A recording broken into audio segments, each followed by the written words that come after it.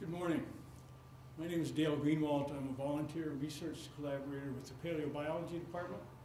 And every summer I get to go to Glacier National Park to collect fossil insects from the 46-million-year-old Kishenehn Formation. The insects there are unique. There is a pronounced bias towards the preservation of very tiny insects. And despite their small size, they're preserved with a great amount of morphological detail. The tiny wasp in the upper right quadrant of this slide actually looks like it's embedded in amber. There's some very interesting taphonomic chemistry going on here about which we know very little. One of the aims of my research is to shed some light on how these insects became fossils. This is a good example of the size bias. This featherwing beetle fossil is only 670 microns in length, and yet you can see the hairs in its feathered wings and as well as other morphological detail.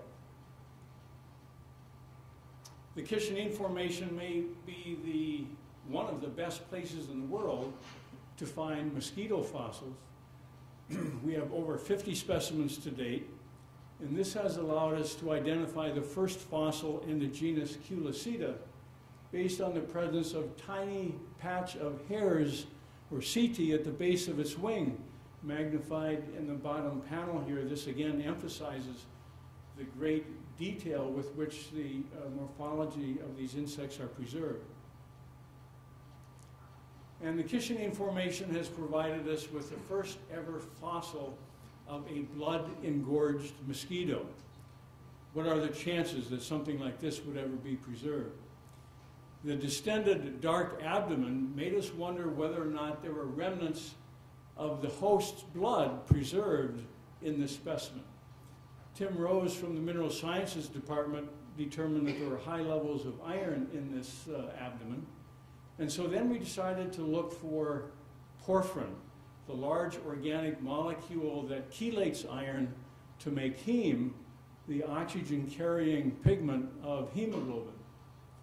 Yulia Gariva and Sandra Silstrom from the Mineral Sciences Department provided these and other data. In the bottom panel, we have one of several negative controls.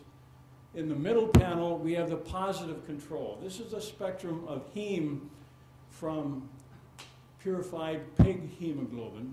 And in the top panel, we have the fingerprint-like spectrum of heme obtained from this 46-million-year-old fossil mosquito.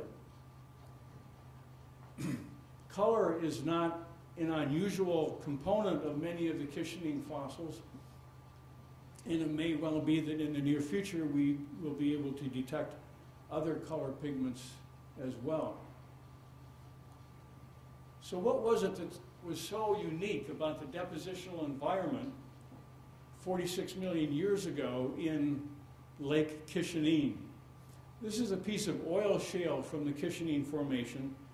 It is 12 annual layers of sediment, or 12 varves thick.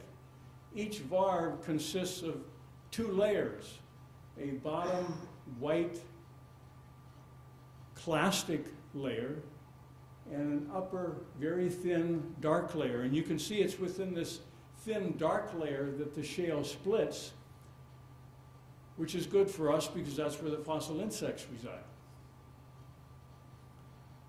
When we do ion mapping of this thin dark layer, yellow here represents the presence of carbon, we find multiple parallel carbonaceous laminae.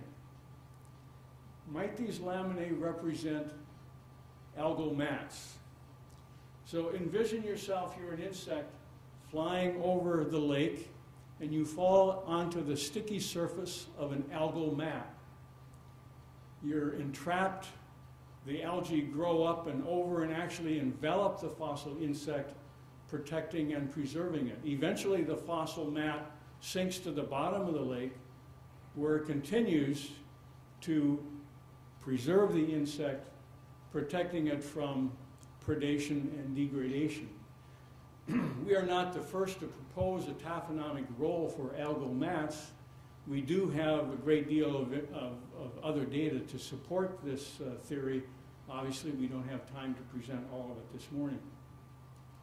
I'd like to acknowledge the large number of people who have contributed to this work. The Department of Mineral Sciences has a lot of very magic instruments that have helped tremendously in these studies. As we look at the photograph of a fossil beetle on the surface of a fossil algal mat, it struggled ultimately unsuccessfully to escape, and in doing so lost a number of tiny setae or hairs from the end of its abdomen. Thank you very much.